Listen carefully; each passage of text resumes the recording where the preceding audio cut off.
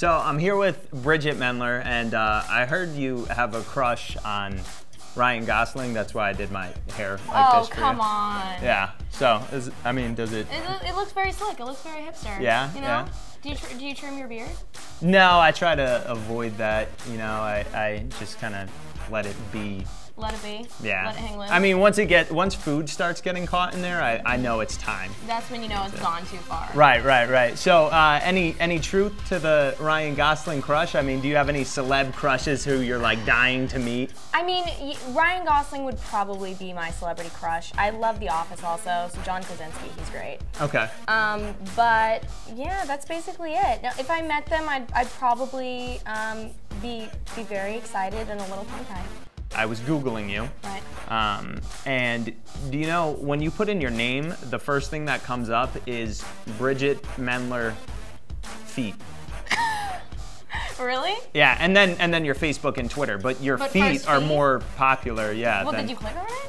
I did, and there were pictures of your feet. How do they get that? I don't know. It's probably from like the show, because you know I'm a free bird. If I can let my feet be bare, I will. Okay. Just, you know, I have no qualms about walking barefoot, but well, I wouldn't want somebody to be too happy about that. Like, yeah, it's definitely like America has a fetish for your feet.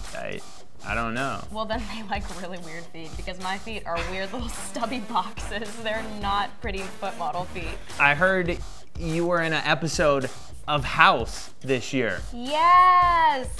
I'm obsessed with that show. What were you doing in there? How was it working with Hugh Laurie and? Oh, it was so great. It was a very different experience, just because I usually work on sitcoms and that sort of thing. So I play a homeless girl on there.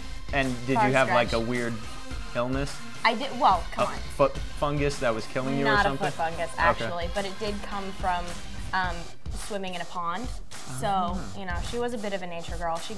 It's actually kind of a gross disease thing, that it's not like a flattering one that you'd want to get. Like, I mean, I don't know what disease you'd want to get, but it's not something clean and nice. I basically had like little larvae in my brain, but yeah. So the fun part though was the blood, because I was able to spit out blood. But it was really fun, because it tasted kind of like Jell-O. Wow.